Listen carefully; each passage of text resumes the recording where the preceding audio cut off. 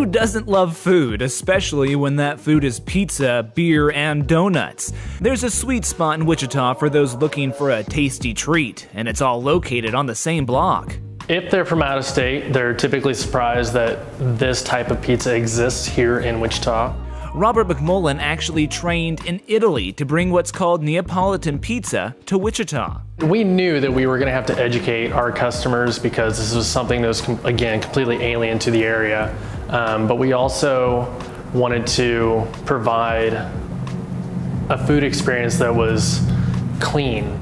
This pizza is different than your traditional deep dish. The crust is soft, the ingredients are simple, and the process of making these Neapolitan pizzas dates back hundreds of years. I mean, they've been doing it this way forever.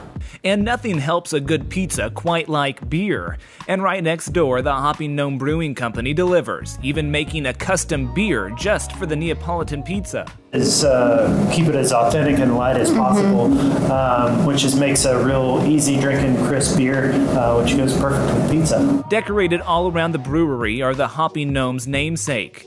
And most things on the menu have some gnome reference, except the beer crafted for Piatto's Pizza. That has a special name. When it came to the name, we looked up what's gnome in Italian or what's something, and he's like, I want to do something with you guys, you're our neighbors. And so he said, vicinato means neighbors in Italian. So we love to tell that story because a lot of people don't know that, and they can't say it, they don't know what it is, and that's what it means. It means a neighbor, and we're like, yeah, it's for our pizza neighbors. But that perfect meal isn't complete without something a little sweet. And just 2 doors down is a Wichita staple, the donut hole. Here, there are donuts for pretty much every taste, making this a great spot to end your evening. From the pizza, to the beer glasses, to the donuts, there's plenty of circles on this block. But it all boils down to this, a great experience for the customers. Just kind of feel like it's home, and that's what we want everybody to feel like. That even if they're from out of town or they live far east or west, they don't live downtown, but this is just feels like home.